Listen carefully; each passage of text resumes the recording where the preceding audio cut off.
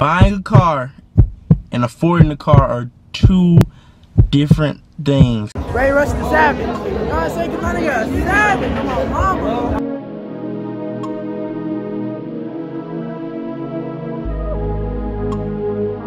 Shout out Ray Rush the Savage.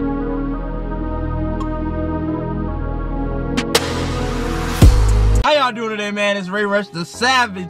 You already know, man. As you see from the title, I'm going to be talking to you about something very important today. Something that can help your life in general. I'm gonna tell you how I can afford a Chevrolet Camaro at age 19. So basically, I want to start from the beginning. So I bought my first car. Not being the people know that. I bought my first car. It was a 2006 Nissan Altima. You know what I'm saying? But at that point, it was in, you know what I'm saying, because you can't really get insurance at age like 15, 16. You can't really get insurance and stuff like that. So you have to get it in an older person's name or whatever, you feel me? But yeah, I got in a wreck with that car.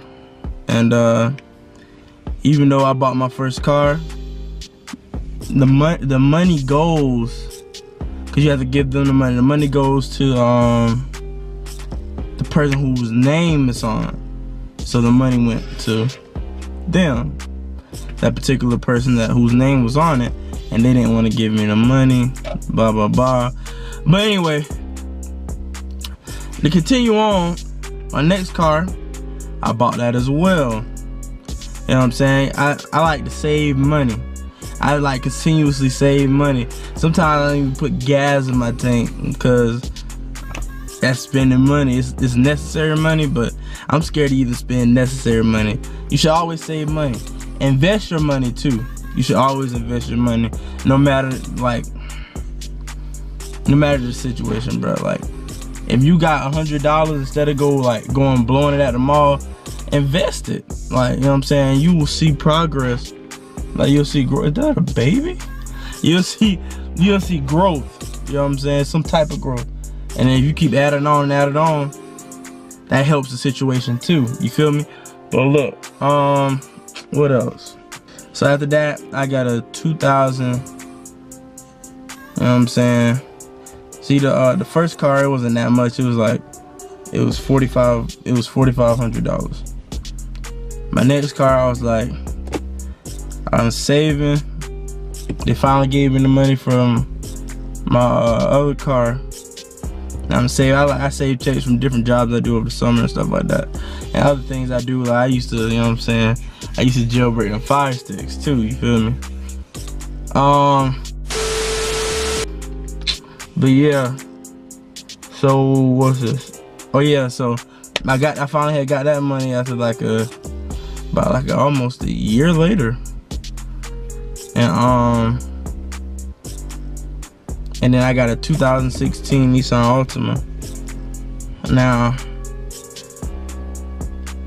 after another red one, because red is my favorite color.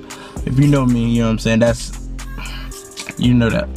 But yeah, I'm driving that for a while or whatever, and then one day you know what I'm saying, I didn't have really time to change my tire out. It was kind of bald on the side. Slipped on the road, went to the little metal fence in the middle of the road or whatever, right? But yeah, that's another story. So now we about to get to how I can afford a 2015 Camaro. Now, after that last car wreck, I was already saving up for a Camaro. You know what I'm saying? Cause I've always wanted a Camaro. You feel me? And I just wanted one for some reason. Then I was already investing enough money. I really could have bought it already, cause that's how I invest my money and save my money. I could have really already bought it. I could have really bought it before I got another Nissan, but you always have to think like this when you investing money and saving money, and when you about to spend money, what you should always know is you should not, and I repeat this, hear me out, you should not buy something if you cannot buy it twice. You know what I'm saying? You should not buy something unless you can buy it twice. Alright. Oh. But yeah, what up? See, and buying it, that's just a part. You know what I'm saying? That's just a part of being able to afford a car. Buying a car and being able to afford a car, being able to purchase a car and being able to afford a car are two different things. You feel me? Buying a car and affording a car are two different things, and I'm gonna tell you how. So you can buy a car, yeah, you can save up and buy a car, but what most people don't know about, what a lot of people my age don't be knowing about, is things like insurance, taxes. Like, I had this car for about a year now, almost a year, not a year yet, and it's about time for me to pay taxes right now. But I also have to pay insurance, which is a monthly bill. You feel me? And for people under 25, that's kind of stressful. You feel me? But if you get it under somebody else's name, guess what? They gonna want to have control over it. You know what I'm saying? Like, especially if it's like whoever you live with, they're gonna be like, oh, I can just say you stole it. You feel me? See, detach yourself from people like that.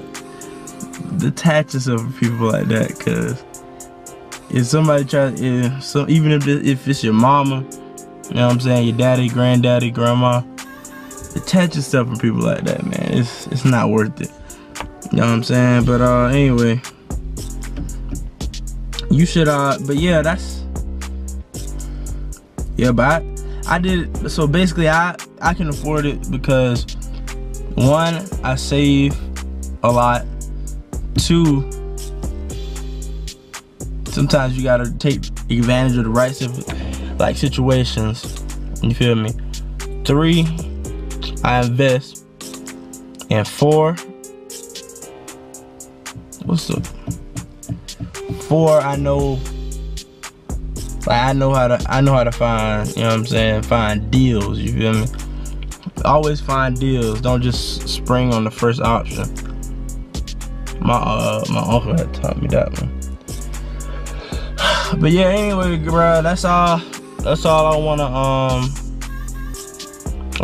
to say. You know what I'm saying? I might speed off of some things like that, but anyway, that's the end of the video, man. I love y'all. I'm out.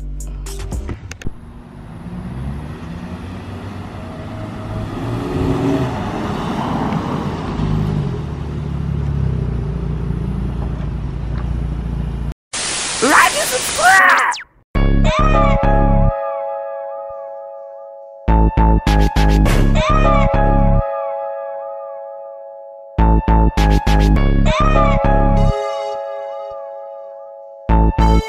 MDM Beats.